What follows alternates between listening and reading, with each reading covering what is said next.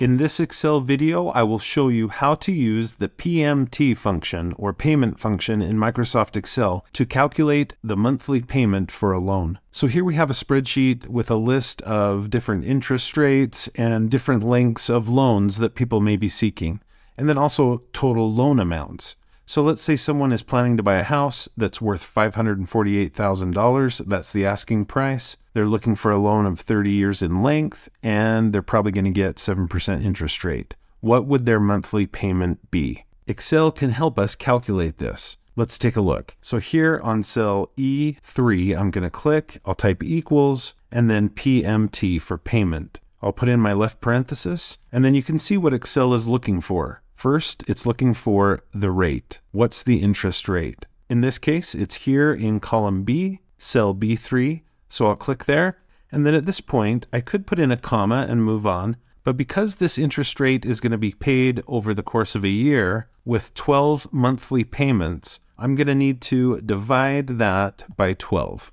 Next, I'll put in my comma, and next, Excel is expecting the number of periods. That's what NPER stands for. So the number of payment periods. And in this case, it's talking about years, so 30. So I'll click here on cell C3. But because each of those 30 years will have 12 payments, one for each month, because again, it's a monthly payment system, we're going to multiply C3 by 12. I'll put in my comma. And finally, the last required step in my formula is the present value. In other words, the loan amount, really. But that's what PV stands for, present value. In this case, 450,000. So I'll click on that.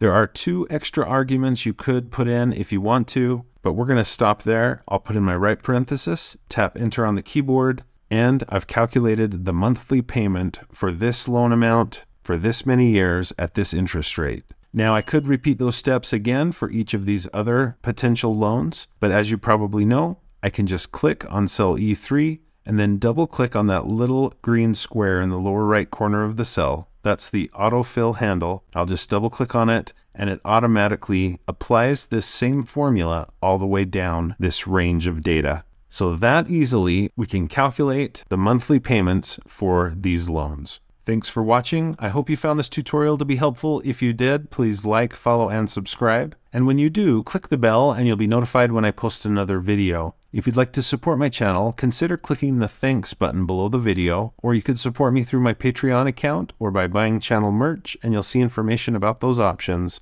in the description below the video. Speaking of Patreon, I want to give a quick shout out to my $5 Patreon supporters. Thank you so much for all that you've done to support my channel. I really appreciate you.